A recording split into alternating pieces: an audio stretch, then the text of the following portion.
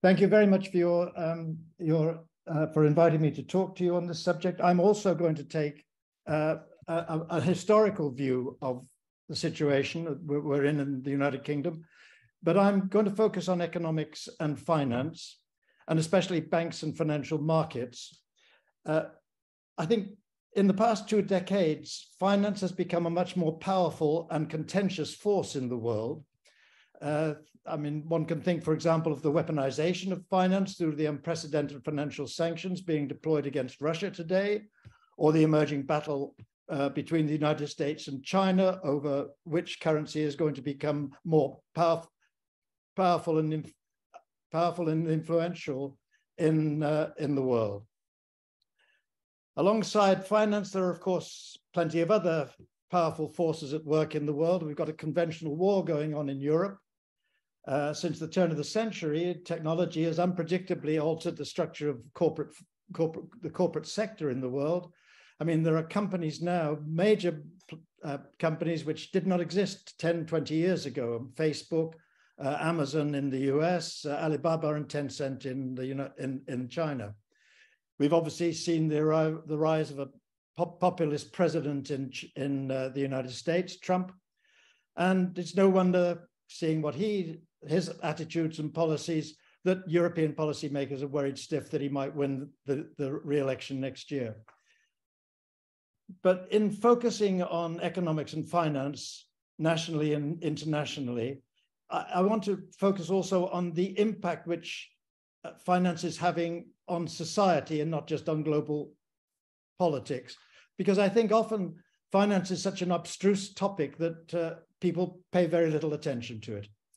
But at this point in history, the International Finance, or the Institute for International Finance in Washington has noted that the world economy has never before been so dangerously indebted. $300 trillion worth of debt floating around the world economy at the moment. And whatever problems this debt explosion might cause over the next 5 or 10 or 15 years, it's clear that the buildup of this debt has made financiers more influential and bankers more influential. And I want to highlight some of the ways that has functioned, but also highlight in particular the changing economic and financial ideas and theories which have led to that increase in indebtedness and the challenges they pose at the moment. I will suggest that in the past century, 3 different dominant economic financial theories have shaped the world in which we live. Each influenced economic policy making and national and global policy choices, each for about 2 or 3 decades, each individual policy stance. Today, we are now looking at what might prove to be another transformation in global and national economic policy thinking, and so in the political choices we make here in the UK and which other nations make. But I want to start this presentation in a rather odd place with a couple of quotations from Reinhold Niebuhr, an eminent American theologian.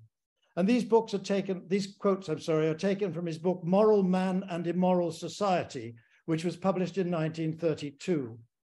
In this book, Niebuhr writes, quote, "When collective power in society, whether in the form of imperialism or class domination, exploits weakness, it can never be dislodged unless power is raised against it."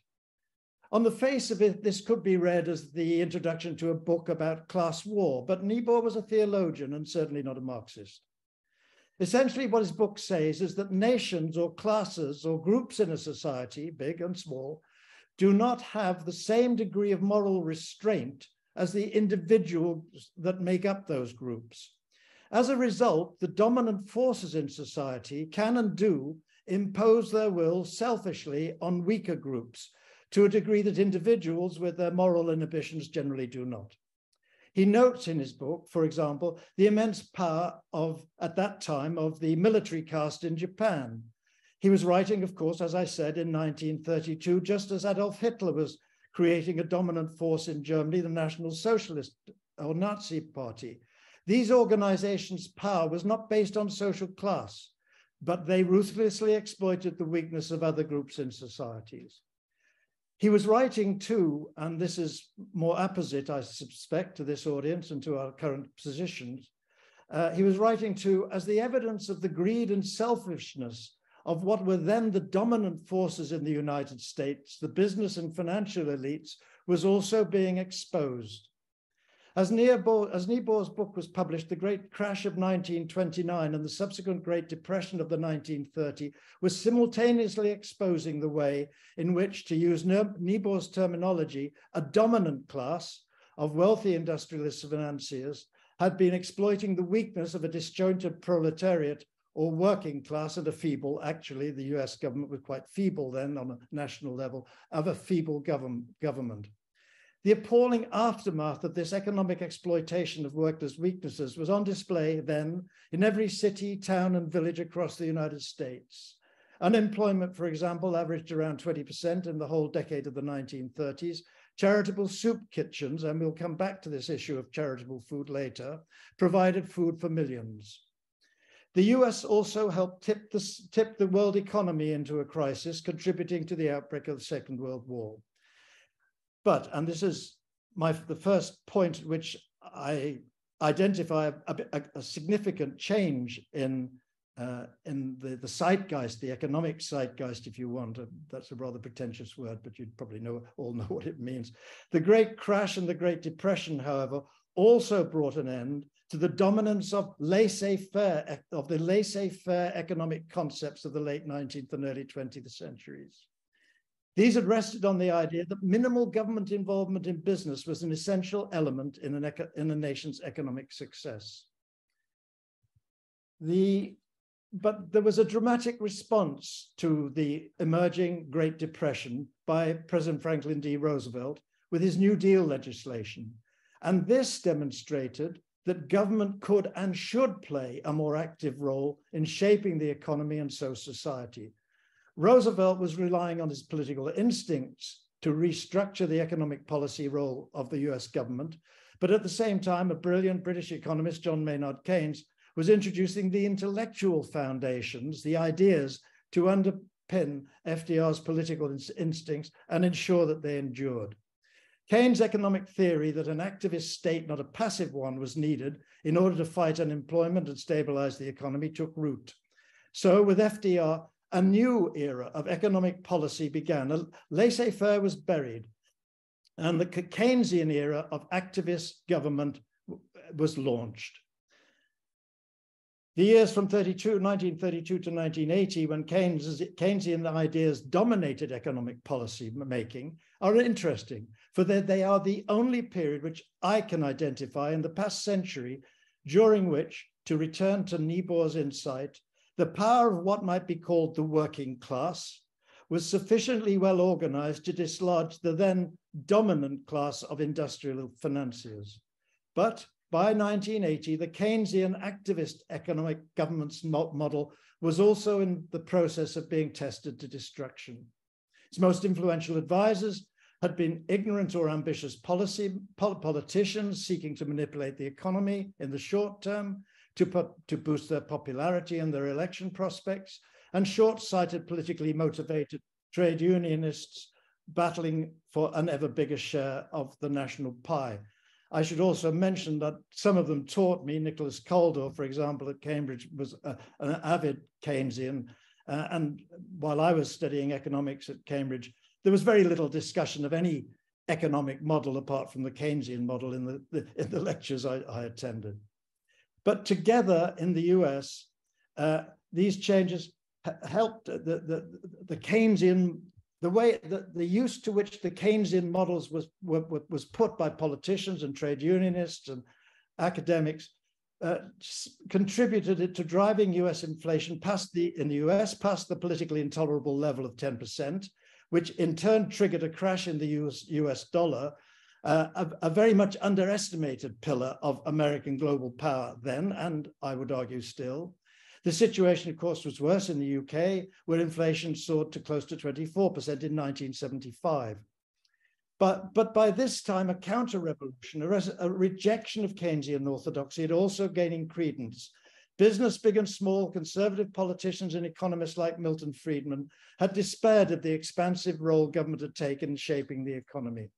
They were able to argue, partly on the basis of the inflationary blowout, that it was time to again get government out of business and set the entrepreneurial class free. By 1980, these conservative business leaders, politicians, and economists in the US and the UK had found in President Ronald Reagan and Prime Minister Margaret Thatcher the political leaders of their counter-revolution. From Reagan and Thatcher's elections until the year of the great financial crisis in 2007, free market, laissez-faire, so-called neoliberal theories and dogma again ruled the economic roost. After 1980, so therefore, it was about 27 years of monetary policy became the dominant economic policy instrument. Fiscal or tax policy was focused on getting taxes down, not deployed primarily to actively manage the economy. Controls, as you will know all of these, but let me go through it quickly.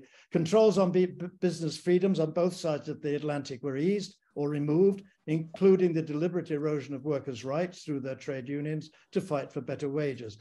Most importantly, or one of the most important things I think happened in this era, not widely commented on and too readily accepted, banking and finance were also set free from legal constraints, especially from the early 1990s onwards. Under Prime Minister Margaret Thatcher, the United Kingdom also adopted pro-business policies and rejected the idea that an interventionist government was needed to promote growth and stability. But just as at the Great Crash in 1929 signaled the end of an era when finance and business had succeeded in strictly limiting government involvement in their affairs and elevating the power of the financial and industrial elites, so the great inflation of the 70s helped to expose the failure of allegedly Keynesian economic policies.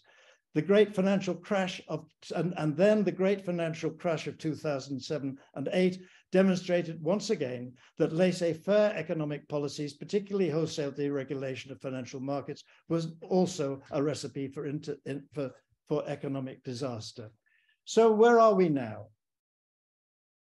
There is, first of all, precious little evidence, and I've looked at a lot of it, I can't quote it all here, of any dramatic improvement in the long-term economic growth performance of the US or the UK economies as a result of the ideological trampoline on which transatlantic economic policymakers have bounced for the past century. The same can be said of the UK's economic performance, especially since the Conservative government exited the European Union. I haven't written this, so let me just say this in parentheses. If you look at the German economic model, it was not bounced around from one side to the other on ideological grounds. Businessmen and the government and the trade unions took a long-term, rather cautious view of how the economy should be managed, and essentially a consensual view. But in this country, in the United States and the United Kingdom, inequality during this period of this ideological trampoline period, which I've discussed, inequality in both the United States and the United Kingdom has been increasing over decades. Much discussion here focuses on income inequality, but wealth inequality is also very, very important. In the US in particular, in the UK in particular, easier access to finance has undoubtedly contributed to house price bubbles, which have made house owners steadily richer. This has disadvantaged not only the millions of poorer citizens who do not own their homes, younger people who, in British parlance, cannot get on the housing ladder, in itself a revealing phrase, are also disadvantaged. In the UK, it is not just the wealth of poorer citizens which has been hit, but also their health. Several studies, particularly reports by Sir Michael Marmot, notably his 2010 report, Fair Society, Healthy Lives, have noted and highlighted the link between poverty and poor health. That's also been brought up again regularly recently, including today with this discussion about a slimming pill.